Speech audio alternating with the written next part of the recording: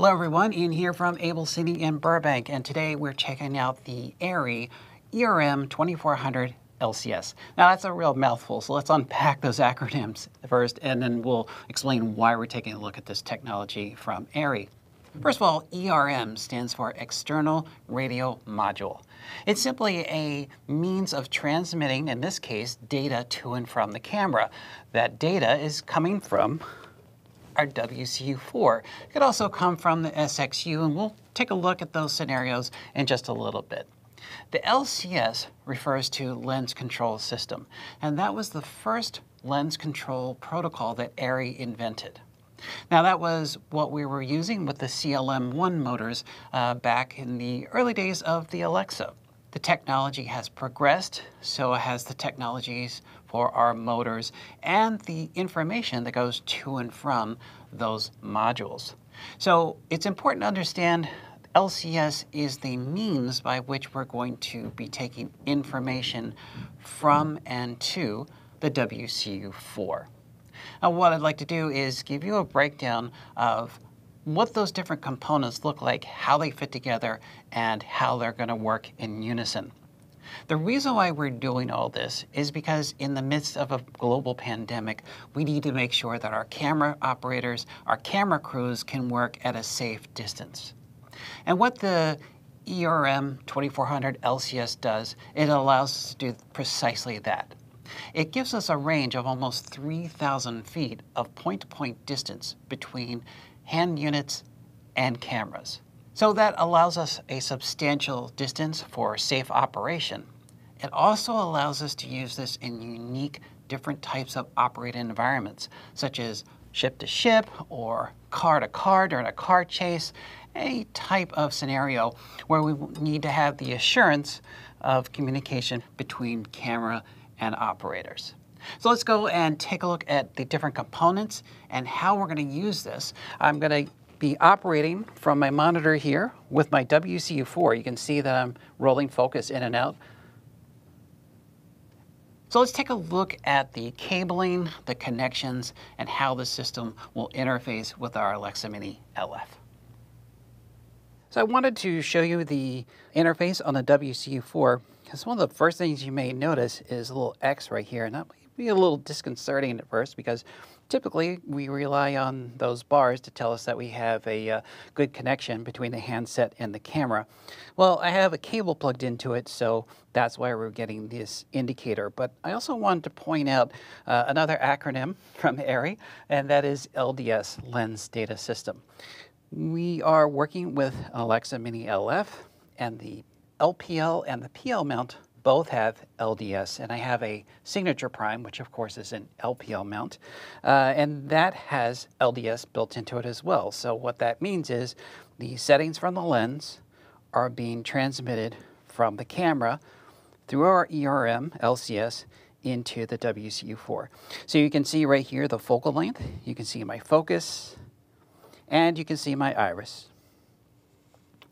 Also, what this is allowing us to do is to go into our camera menu, and here I get a synopsis of current camera status, but also, additionally, we can go into the setup, and now I can go in and change my frame rate, shutter angle, white balance, ND filters, or my index.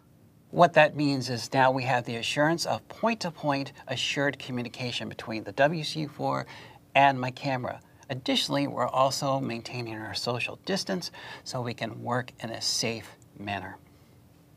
So we have our WCU4, and I'm going to start the connection process using this. This is our LCS, Lens Control System connector. So I'm going to use an adapter that goes to something called a CAN connector, and the CAN connector is a 4-pin. And this is what's going to allow us to communicate into the ERM. So I also have a CAN cable. This length runs from my cart here all the way into the hallway where I have my ERM positioned. I'm going to plug this in, and now I'm going to power up the WCU4. And in the background, you're going to see some lights turn on. And what those lights are indicating is that, first of all, my ERM has been powered by the same battery that is powering the WCU4. When we start talking about the different cables that we're going to use for our connection process today. That brings up a whole conversation about how different information is being packed into communication. If you want to know more about that, I would encourage you to look at a video that was done by Christina and Henrik at ARRI, and they do a wonderful job of explaining the technicalities and the evolution of how those signals get processed. For today's video, it's important to understand that we are using the LCS, but we are also combining L-bus communication into this connector as well. The reason being is because we are combining signals that are communicating with the camera as well as signals that are communicating with our lens. Now, the other thing that's important to understand is that, as I mentioned before, you have this X here on the bar strength. So what is happening is we are using something called frequency hopping to make this happen. Now, this system is working in a 2.4 gigahertz bandwidth, and within that, it is looking at different parts of that spectrum for communication. If that section that it is using encounters communication or corruption from another source, it now jumps to another spectrum in order to maintain communication. This is really critical because what this ensures, especially on a set where you have multiple types of transmitter and receivers, it allows us to have the assurance of consistent and reliable communication between our handset and our camera. All right, so we've traveled down the hall to where my ERM has been put onto a C-stand. I have it on here with a little lightweight arm, as there's tapped holes on the back of this for mounting surfaces. We'll do the close-up on this and the architecture in just a moment, but first I'm going to power it back up through the WCU4, and notice that I immediately get these 3 diodes. That's telling me that my signal strength is very good. The camera with the other ERM is down the hallway here in our other stage. And I will talk about what we see on the status screen here in 1 second, but also notice that we have our diodes for confirmation that we are transmitting and receiving information from the camera to the headset and from the handset back to camera. I wanted to show you a cutaway of the screen so we see what information is being displayed here.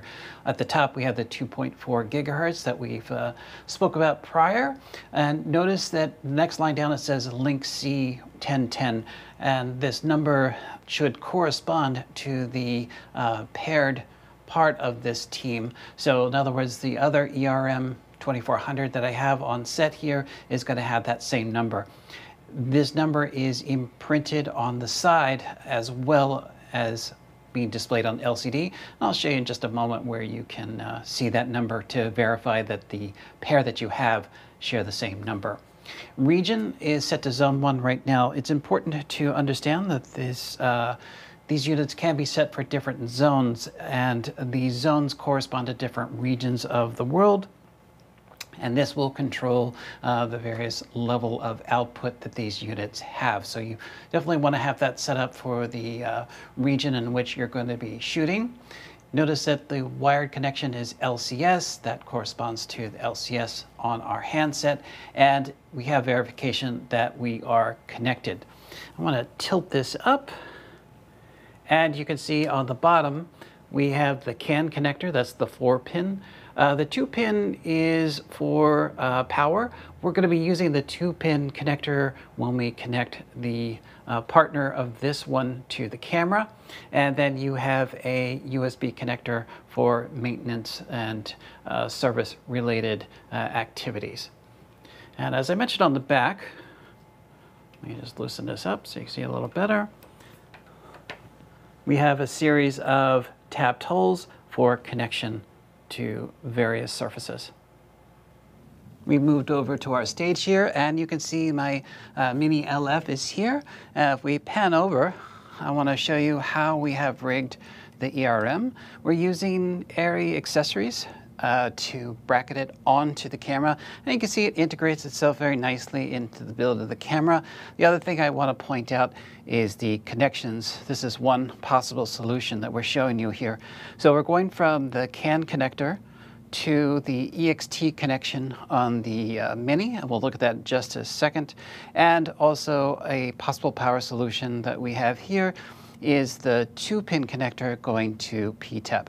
So now if we pan around, and I just want to point out, by going into the EXT connector on the camera, now the EXT connector is allowing us to pass LCS and LBus information. So that's allowing me to control the camera and also control the C-Force Mini motors for the Signature Prime. Now that we have all the components connected, let's take this outside and just see how far we can safely be connected to the camera. I'm outside of AbelCine. I'm actually across the street from AbelCine.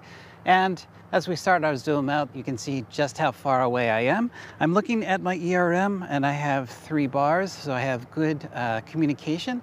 I have direct line of sight to the ERM inside the building, and I have full camera control.